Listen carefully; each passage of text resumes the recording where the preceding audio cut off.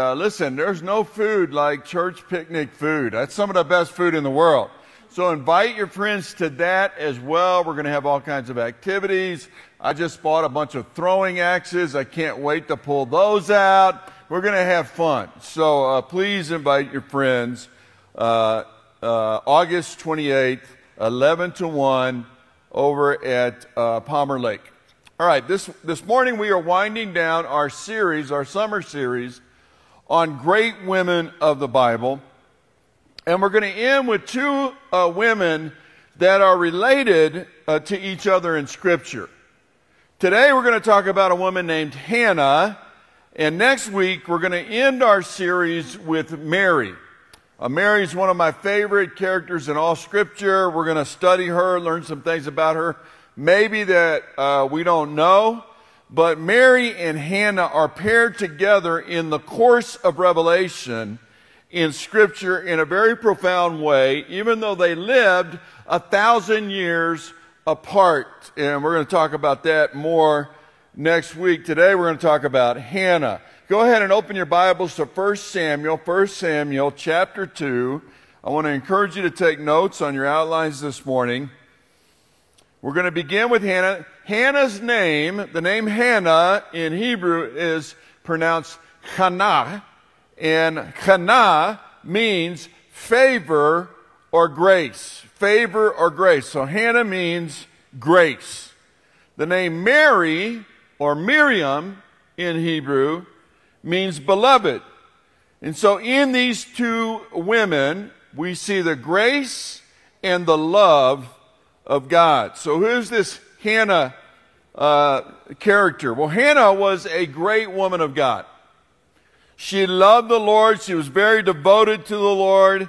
And she was married to a good man. His name was Elkanah. And her heart's desire was to have a baby. Okay, she really wanted to be a mother. However, she was unable to conceive. She and her husband, Elkanah, tried and tried, but they just could not get pregnant, and this absolutely devastated Hannah. Many years ago, when Judy and I were younger in our marriage, we've been married for 32 years, over 3 decades, but when we were newly married in those early years, we wanted to have children, and we had a difficult time getting pregnant. And I want to say, I blocked some of that out because it's so painful, but we had a long period, like over a year, where we really tried to get pregnant, and we could not get pregnant. And that was very discouraging. We had to get medical help. That was a little humiliating. I can remember thinking, what's wrong with me? Is there something wrong with me as a man? And that was painful, but Judy had much more pain than I did. You could say that this condition, this inability to get pregnant, attacked the very core of Judy's femininity. And it was agonizing to her. Then finally, after medical attention, we got some help. We got pregnant with our first child, Olivia. And the floodgates opened after that, and we went on to have 3 more kids. But that was a very, very difficult season. And I've seen this with many women over the years. I've been in ministry for well over 30 years, and I've noticed that, and all pastors know this, that perhaps the most painful Sunday of the year is Mother's Day. Women who have not been able to have a baby find Mother's Day very difficult. They often skip church on Mother's Day, and I understand why. Very painful to them. Well, Hannah was living with this. She was barren. And not only did this break her heart, but there was a stigma attached to being barren in her culture. People assumed that if you weren't able to have a child as a woman, there was a sin in your life. You were cursed of God. There must be something that Hannah's doing that is causing this condition. God is not happy with her. That was a commonly held belief. For example, we see Rachel struggling with this. Rachel, the great matriarch, she's found in Genesis chapter 30. And she eventually gets pregnant and gives birth to the great leader Joseph. But when she gets pregnant, she says this in Genesis chapter 30. She says, God has taken away my disgrace. So in this culture, if a woman couldn't get pregnant, it was disgraceful. And think of the irony here. Hannah's name literally means grace, and yet she is in this situation, this state of disgrace, this state of no grace. And it was shameful. And so she had to deal with the stigma of this and people talking about her. Have you ever had people talk about you and spread false rumors about you and gossip about you? Hannah lived this every day. People saying, Hannah must have done something wrong. Maybe she had an affair on her husband, or, maybe she's been stealing money from somewhere. Maybe she did something that, she dishonored God in some way. I wonder what she did. Why can't she get pregnant? And so it was assumed that Hannah was in a state of wickedness. So she had to deal with that. And then to add to it, there was a woman in her life that took pleasure. She was jealous of Hannah, and she took pleasure in the fact that Hannah couldn't have a baby, and she humiliated her. She mocked her. In 1 Samuel chapter 1, verses 6 through 7, this woman whose name is Peninnah, I find her name even annoying. This is an evil woman, Peninnah. She is described as provoking Hannah endlessly. By the way, if your name's Peninnah, no offense. I'm sorry, but it got bad for Hannah. And the text says that she was so devastated by this that she actually became anorexic. She stopped eating, and she was extremely depressed, and her countenance fell. She began to go from what you would assume was a beautiful woman to this affecting her health and her appearance. And I think of Hannah as sort of a real-life Cinderella. She's in the attic. She's locked in the attic, and she is mocked constantly, like the stepsisters with Cinderella. So how does Hannah handle this? Well, Hannah fervently takes her pain to God. And she begins to go to her church, the temple, and she spends long days at the temple, and she falls on her knees before God, and she weeps before Him. And on one particular day, she's at her church. She's weeping. She hasn't been eating. She looks like a skeleton. Her face is all gaunt. Her hair is not done. She probably hasn't taken a bath. She looks terrible as she's just crying. And she's so exhausted that she can't even get the words out. So her lips are moving as she prays silently. And her pastor happens to notice her. Her pastor was a priest by the name of Eli. Eli walks by, he sees this woman, and she looks so bad, he assumes that she's drunk. He thinks this woman is an alcoholic who stumbled into church while she was drunk. That's happened to me a couple of times as a pastor. I've had people stumble into church while they were high or drunk. And for me, yes, it's been irritating if they disrupt the service, but I have a level of compassion for them because I'm thinking, man, it must be bad if you're showing up at church drunk. Well, Eli gets irritated, the priest, and he rebukes Hannah. And he says, why are you at church? Why are you in the temple drunk? Why don't you lay out the bottle of wine? And he rebukes her, and Hannah looks over at him, and she says, Pastor, I'm not drunk. I'm just grieving. I'm devastated. I can't have a baby, and I'm asking the Lord to help me. And I'm just weeping before God. You can read all about this in 1 Samuel chapter 1. And Eli realizes he's mistaken. He has compassion on her, and he blesses her. Okay? So her pastor, her priest, blesses her. And by the way, we as evangelicals don't think about this much, but there's a theology of blessing in Scripture. And there is power in godly people blessing you. When you're going through a hard time, there's nothing wrong with seeking out a holy person and asking for their blessing. Okay, so Eli blesses her, and something happens. The next morning, guess what happens? She gets pregnant. And God gives her a son.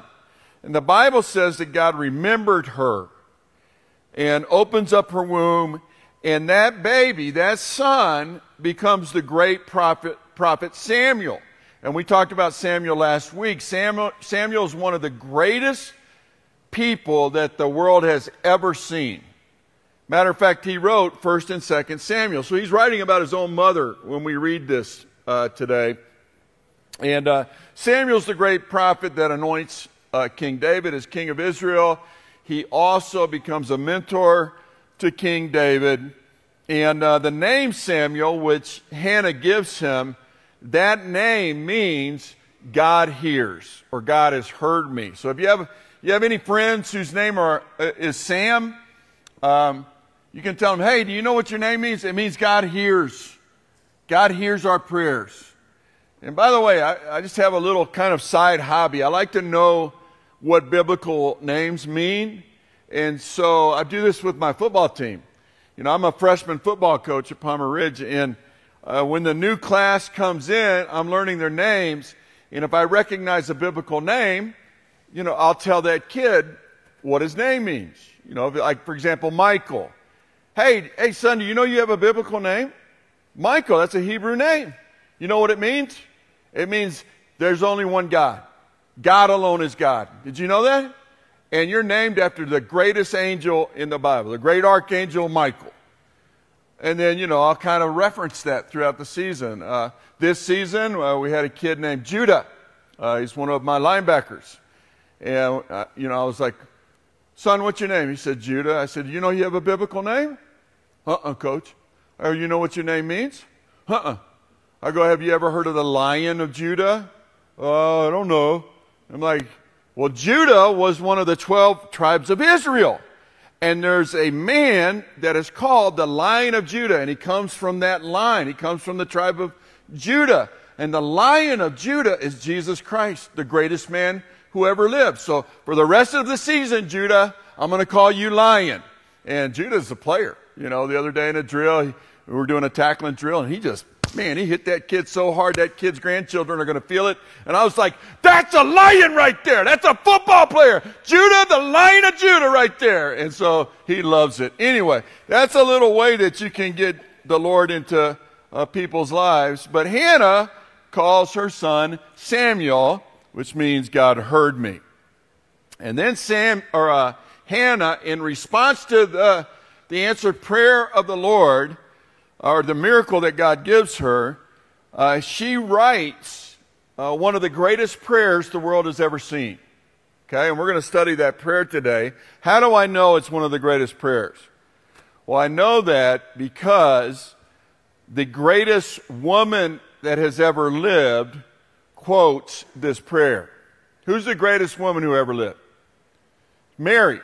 The Roman Catholic Church is right about that.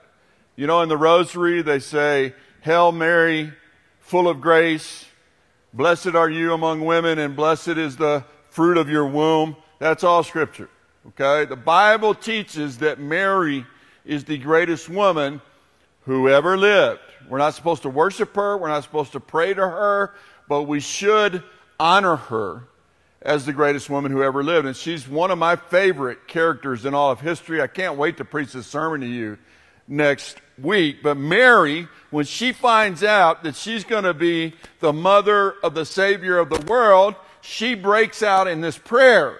And it's called the Magnificat. And that prayer is based on the prayer of Hannah that was given 1,000 years earlier. Okay, so we'll see that more next week, but we're going to break down this prayer, and I'm going to show you some surprising things in this prayer. There are 3 unusual ingredients in the prayer of Hannah that we don't typically think about when we pray. And so I'm going to challenge you to modify your prayers a little bit today, and I think you're going to be blessed by this. The first unlikely ingredient is boasting. Boasting. Did you know that God wants you to brag sometimes? He actually wants you to boast. Take a look at verses 1 through 2. It says, "Then Hannah prayed, and she said, my heart rejoices in the Lord. In the Lord my horn is lifted high." Horn is a symbol of strength. She's saying, I have great strength now because of the Lord. And then she says this, "My mouth boasts over my enemies." Why are you boasting over your enemies, Hannah? "Because," or "for, I delight in your deliverance, Father." There's no one holy. The word holy means set apart, unique. There's nobody set apart like the Lord. There's no one besides you. There's only one God. And there is no rock like our God. Hannah does something that we as Christians think that we're never supposed to do. She brags. Look at the last part of verse 1. She says, "My mouth boasts over my enemies." Let me ask you a question. Is she in sin here? While she is boasting over her enemies, is it ever appropriate to brag? Well, believe it or not, there are times when not only is it appropriate, we are commanded to brag in Scripture.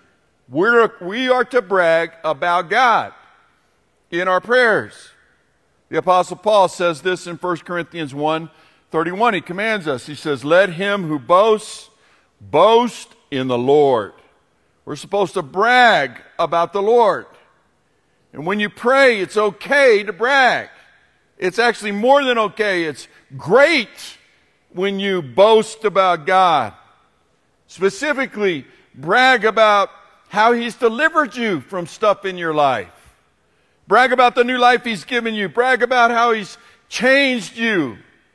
Brag about how He's delivered you from that terrible relationship or that poor choice that you made, or that bad business deal that you got yourself entangled in, or even from, listen to me, even from that bad person. There are bad people in the world, and sometimes we get all mixed up with them and attached to them. And God can deliver you from that. And when He delivers you, brag about it in your prayers.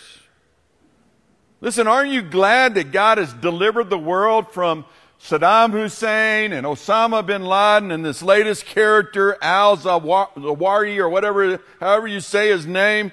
Aren't you glad that those guys are gone, that God took them out? Can I get an amen? We should brag about when God does that. Of course we should be thankful for that. So why wouldn't you thank God for delivering you from someone who's hurt you or abused you or broken your heart and betrayed you? Brag about God in your life. Hannah is praising God. And she's praising God for the fact that she doesn't have to listen to this cruel woman, Peninnah, making fun of her all the time because she can't have a baby, mocking her, provoking her, causing her to have anorexia, stopping her from eating. She doesn't have to deal with all of this chatter of her own people saying, you know, what's wrong with Hannah? Boy, she must have sinned big time. Did you hear Hannah can't have a baby? I wonder what she did. She's bragging about the fact that she doesn't have to deal with this chatter, all this talk anymore. She's praising God. She's saying, God won. He won in my life. And I'm winning because of Him. Boast when you pray to God. I want you to think of a situation right now that God has delivered you from. Everybody in this room has been delivered from something. You know, maybe it was a person that God delivered you from, or a terrible boss, or a really bad company situation, or maybe you grew up in an abusive family and you were beaten every day of your life when you were a kid, and God delivered you from that family. Or maybe it's a bad relationship. You were in this toxic, dependent, degrading relationship, and you cried out to God, and He delivered you from that person. Before I gave my life to Christ, I was in a toxic relationship with a young lady, and I thought I loved her. And in a way, I did love her. I cared about her, but it was a terrible relationship. And we were doing things that were humiliating. And we became addicted to each other. And I was hurting her and she was hurting me. And I could not get out of that relationship. You know, I try to break up and then I find myself, you know, at midnight calling her up. You know, and she would call me. And it was a terrible, terrible situation for both of us. And then I gave my life to Jesus. And Jesus gave me the strength to break off that relationship and end it. And praise God for that. I boast in the Lord for the supernatural strength that He gave me to break that toxic, codependent addiction. And I praise God that He rescued me from her, and He rescued her from me. And life got so much better. Think of a situation that God has delivered you from. Now I want you to bow your head. I want us all to bow our heads. And I want you to boast about God silently. I want you to tell Him, thank you, Lord, for delivering me from this situation, and spell it out. And then boast about God's power. God, you alone, you're the only one that could have saved me from that. I praise you for that. Boast about God in your life right now. Let's just take a few minutes and do that.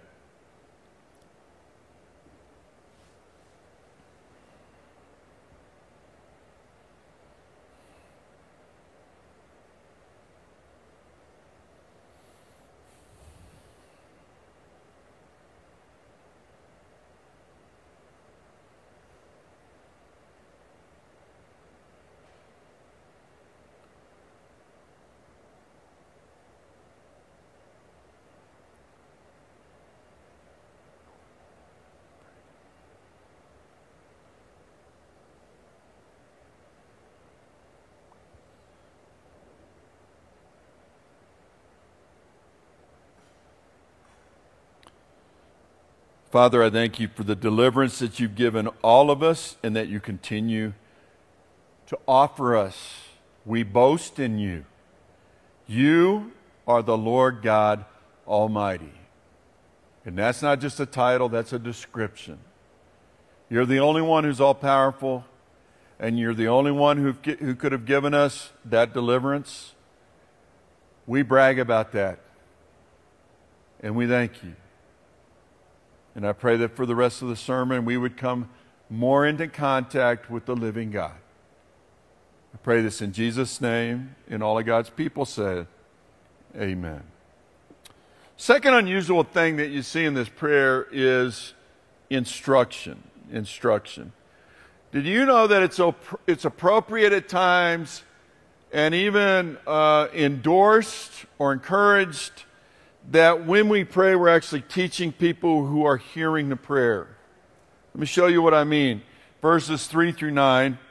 Hannah says this in her magnificent prayer. She says, do not keep talking so proudly or let your mouth speak such arrogance. She's speaking to her enemies while she's praying.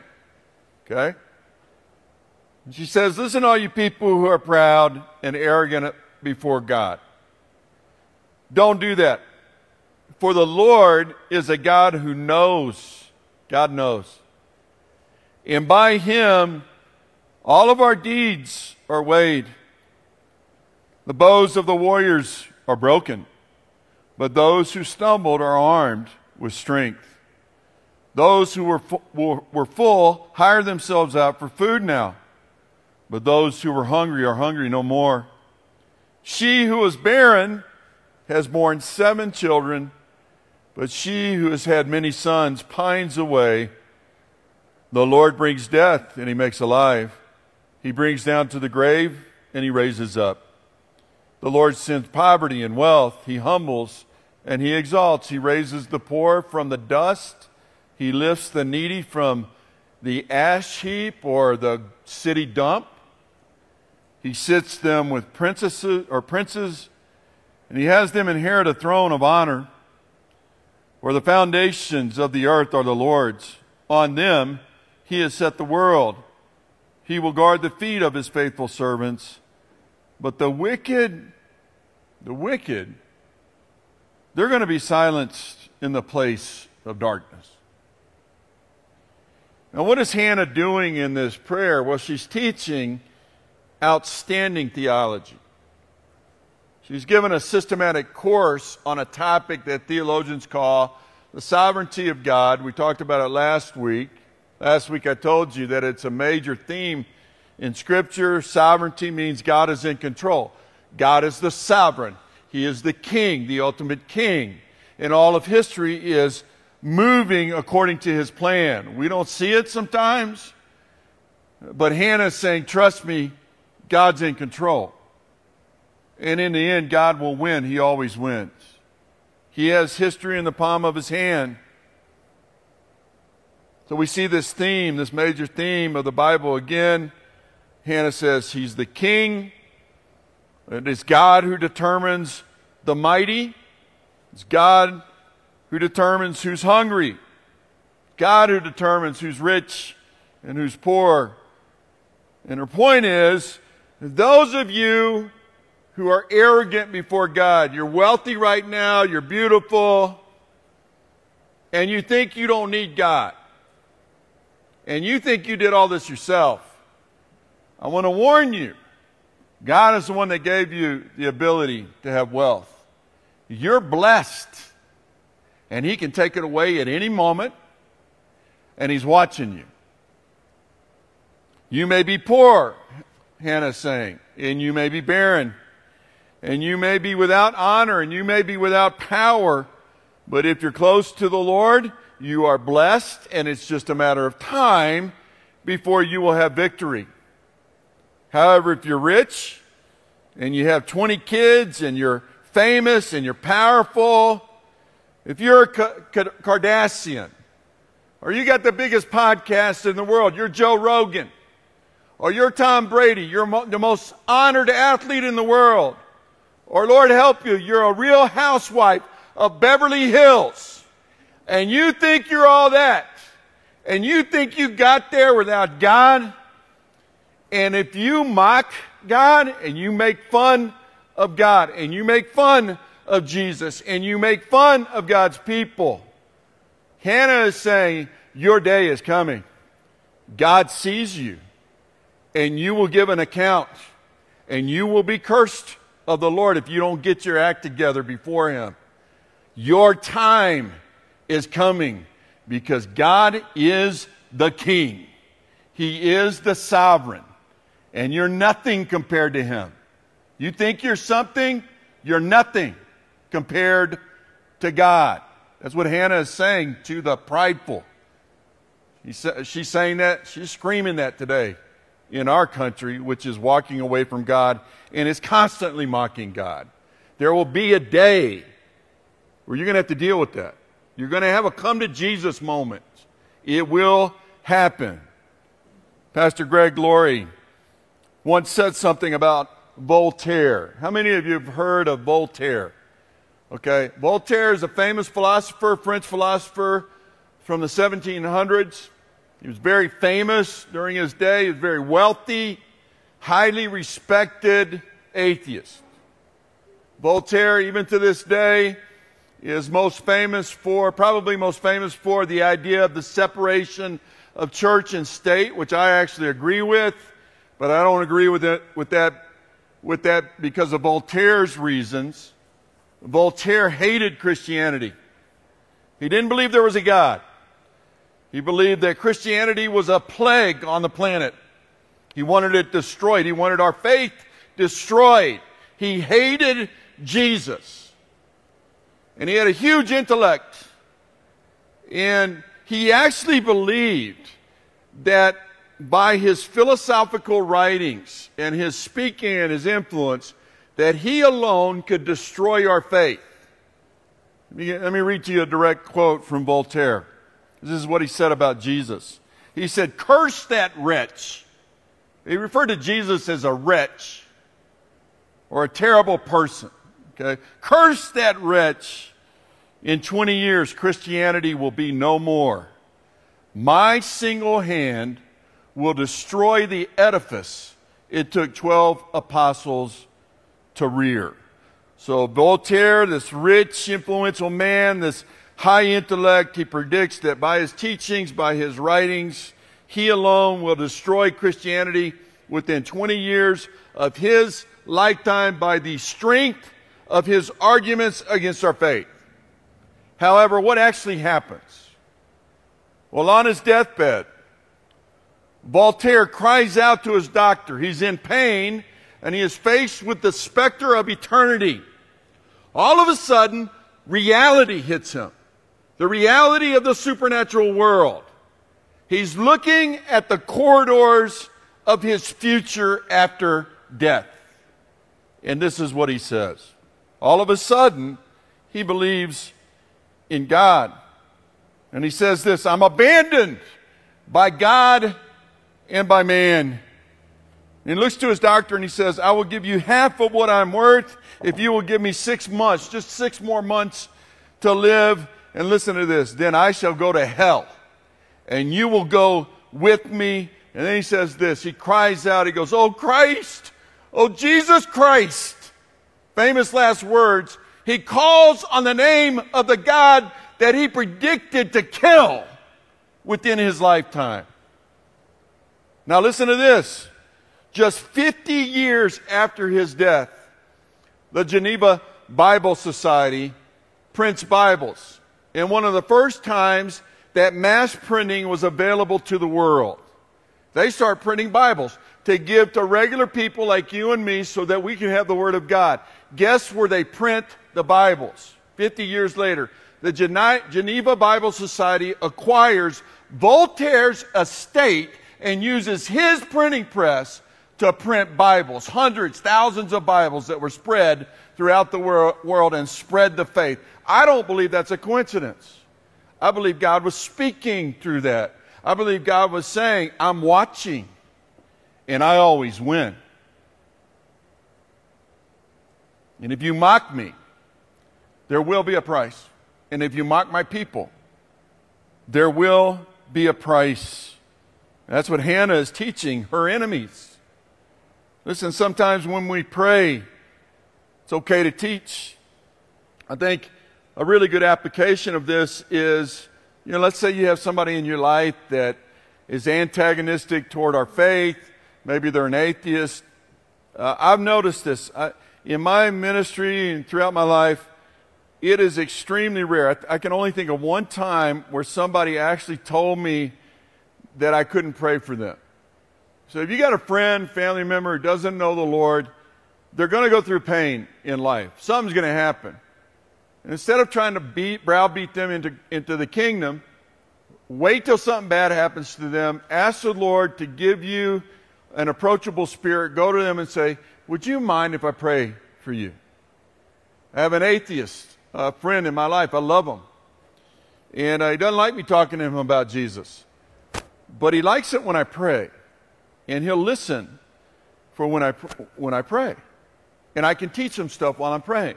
So let me give you an example. Let's say you have a friend named Jim. Jim just found out he had cancer. He's an atheist. "Jim, I know you don't believe in God, but I do. Let me have faith for you. Would you mind if I prayed for you?" "Okay, go ahead and pray for me." You place your hand on Jim's shoulder or in the small of his back. You say, "Oh, Lord God, you love Jim. And he doesn't know you.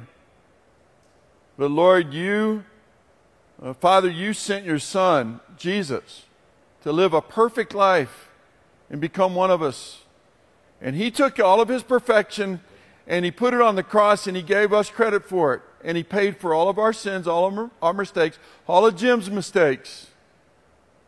And then he rose from the grave and he proved that he was God and that he could take that on. And so I want to thank you that, Lord, you died for Jim's sins, and I want to pray that the resurrection power that you used to rise from the grave, I pray that you would touch Jim with that right now. I pray that you would heal his cancer. I pray that you would let him know that you're real. Give him an overwhelming sense of your love and your presence. And I pray this in Jesus' name. Amen. And while you're doing it, I've done that many times with people that had nominal or no faith at all. And what am I doing? What are you doing? You're teaching the gospel while you're praying. It's a great way to pray. It's a great tool, and God will use it. All right. Third thing that Hannah does that you wouldn't expect in a prayer is prophecy. Prophecy. So take a look at verses 9 through 10, the end of verse 9. She says this, "It is not by strength that one prevails. Those who oppose the Lord will be broken. The Most High will thunder from heaven. The Lord will judge the ends of the earth. He will give strength to his king and exalt the horn of his anointed."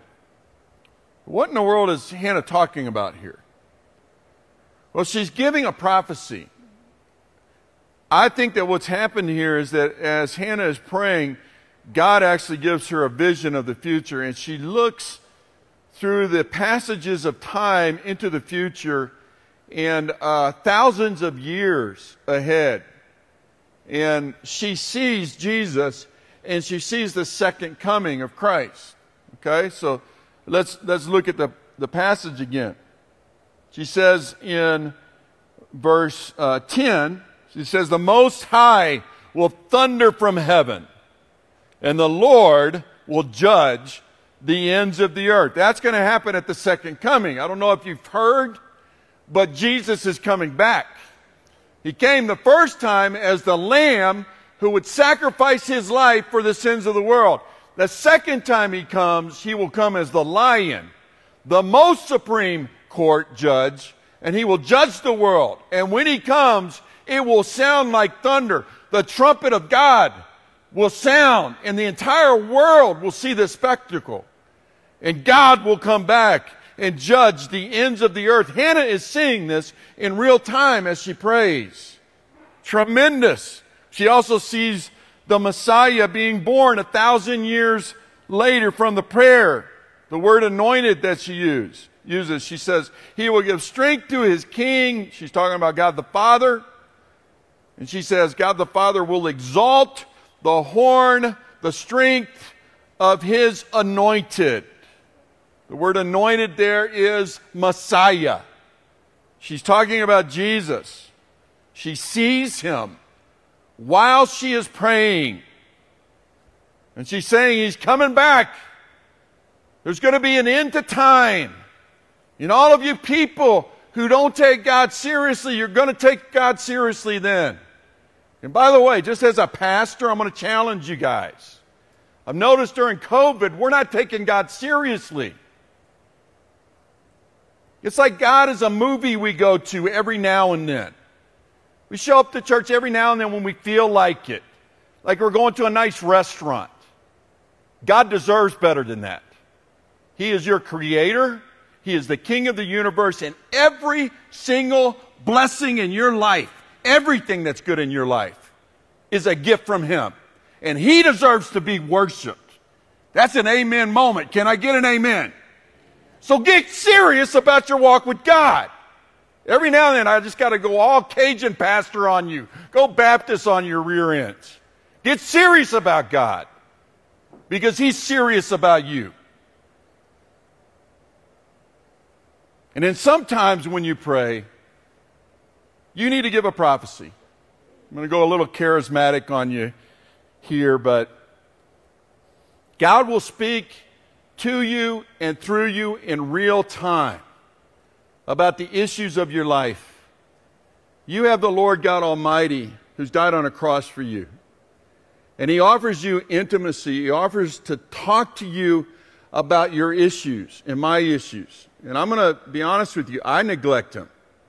I'm not coming at you from a place of judgment. I'm yelling at myself as much as I'm yelling at you. I'm sorry I'm yelling. But we neglect him. I mean, the reality is most Christians really don't pray. We don't pray. I mean, let's be honest. When was the last time you spent an hour in prayer? Seriously. I bet if I had us raise our hands, none of us have in the last 2 years spent 1 hour in prayer. And God's sitting there waiting. And so we go about our lives and we got this issue or that issue and we're just acting like he's not there and we're trying to handle our problems in our own strength. Hannah is emphatically saying, she says this, it's not by our strength that we succeed. And so she's begging us, take God seriously in your life. Do you realize the resource that you're leaving on the table? Pray to God about the issues in your life. Go to him and say, God, I've got a daughter right now that's experimenting with drugs and she's dating boys that are bad for her and I don't know what to do. You know, this terrifies me. Please, I request of you an answer for this. And seek him. All right, let's lighten this moment up a little bit. I'm going to show my age. But how many of you on your phone have a playlist or a couple of playlists on your phone? How many of you? Okay, most of you. So I've got playlists on my phone, and I have a wide variety of musical preferences. You know, I like worship music. I especially like Irish and African American worship. Okay, so I like to listen to that on my playlist. I also like country music. I like Montgomery Gentry, you know, where I come from. Anybody know that song, Where I Come From? There's a line in that song, where I come from, there's a preacher man in a cowboy shirt. I'm in that song. I wear cowboy shirts. So I love that song. I like Johnny Cash, you know. I'm stuck in Folsom Prison watching time go by. You know, I love Johnny Cash. And I like 70s rock. I like Sweet Home Alabama. You know, I love those songs, you know, and I listen to them while I'm barbecuing. But there was a time when there was no internet and there were no music apps like Amazon Music and Pandora and all that stuff. There was a time when you had to work for your playlist. How many, can I get an amen from some of you? You guys remember making mixtapes? You remember the era of mixtapes? My buddy Jim Brown and I, he was my best friend in junior high. We used to make mixtapes together. And here's how it went. Jim had the latest technology. He had a clock radio that had a cassette player on top of it. You remember those? And so here's the deal. On Friday nights, we would get a frozen pizza, Tony's Pizza. We would get like a 2-liter bottle of Coca-Cola. And at about 9 o'clock, there was a station. It was the top station in Lake Charles, Louisiana. It was called KLOU. KLOU. And at 9 o'clock, they had a guy on, and his name was the Ugly Jock. He was the disc jockey, and his title was the Ugly Jock. And you know why he called himself the Ugly Jock? Because he was ugly. I saw him one time. This dude was ugly. He fell out of an ugly tree and hit every branch on the way down. He was an ugly dude. But he leveraged that, and he called himself the Ugly Jock. And you could call into KLOU, and you could request a song. And so we would put a cassette tape. They had these things, young people, called cassette tapes. And you would put it into the top of the clock radio. And you would call the Ugly Jock. And somebody would answer. It wasn't the Ugly Jock. Somebody would answer. And I would say something like, hi, this is Rusty Hayes. I want to request Peaches and Herb Reunited, right? And they would go, okay, Rusty, we're going to try to get Peaches and Herb on for you. And then Jim and I would stick by that clock radio and listen to KLOU for 2 hours, waiting for our requested song to come on, right? And then all of a sudden, the Ugly Jock would come on and he'd go, and this next song is from my man, Rusty Hayes.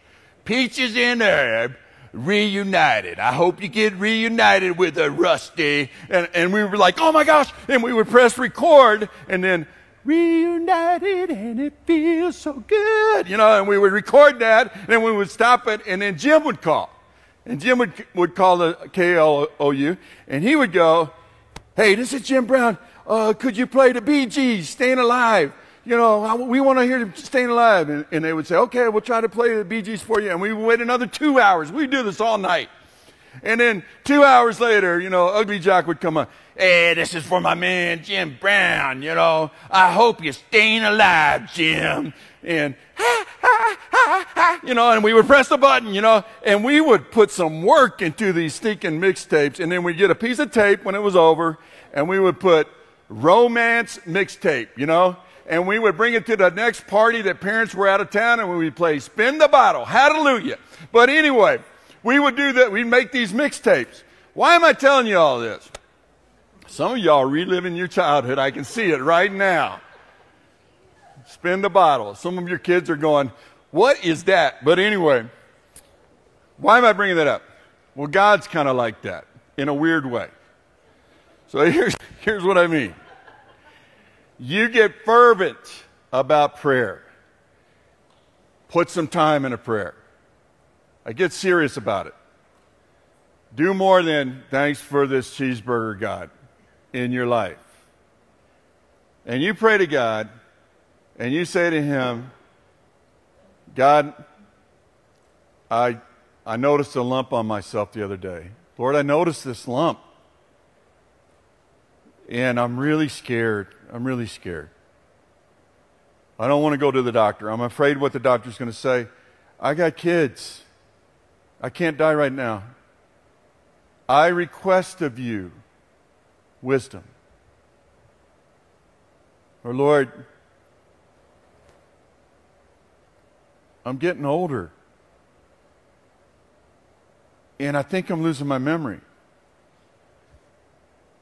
The other day I forgot what my grandson's name was. And I couldn't remember. It took me 5 minutes before it dropped down.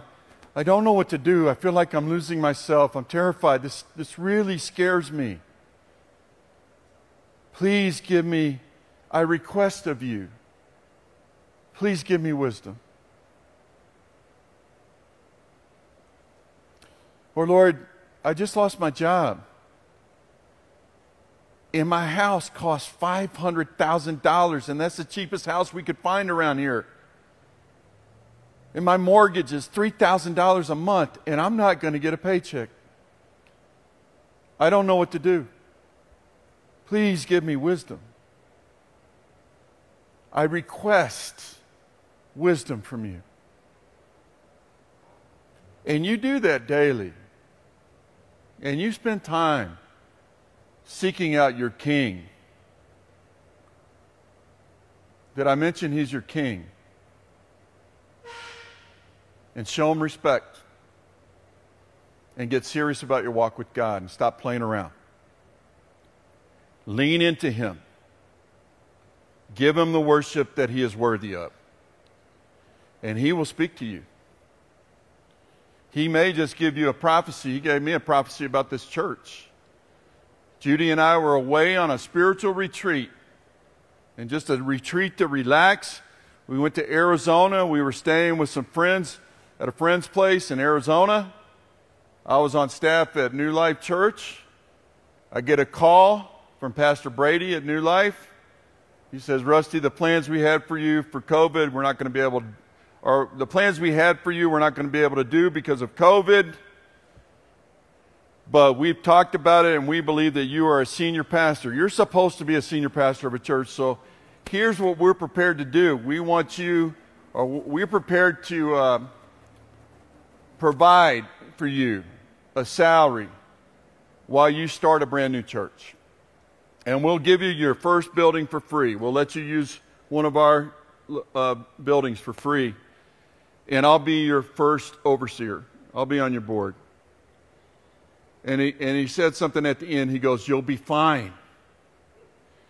And I'm like, while he's talking, I'm thinking, wait a minute. We're in the middle of COVID. I'm in my mid-50s, and we're going to start a church?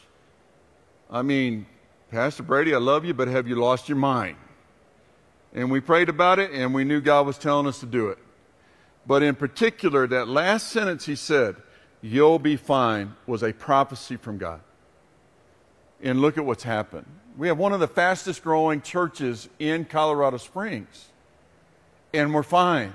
God has provided for us. He will speak to you as you listen to Him.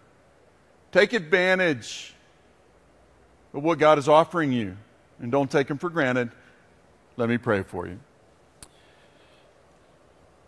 Father, I want to thank you for Hannah, for her example. There are times when we're just like her. We're devastated by something. It even affects our health, like Hannah. She became anorexic. People look at us and think, what's wrong?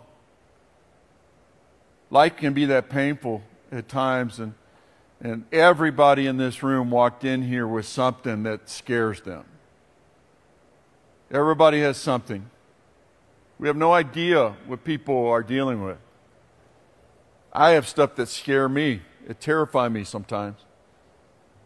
But Lord, you are offering to give us wisdom to... You're not the ugly jock, but you're there and you hear our requests. And you have messages for us. You have ways you want to talk to us. There are people that you will send to us. There are impressions that you will give us. Sometimes a passage will jump right out of the Bible, and we'll know that you're talking to us. What a friend we have in Jesus.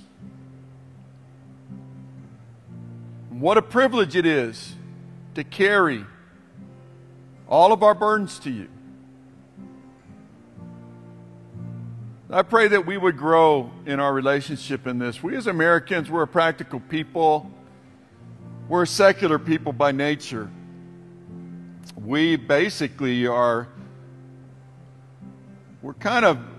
we act like atheists for much of our lives. We think it all depends on us, but it doesn't. So help us learn from Hannah.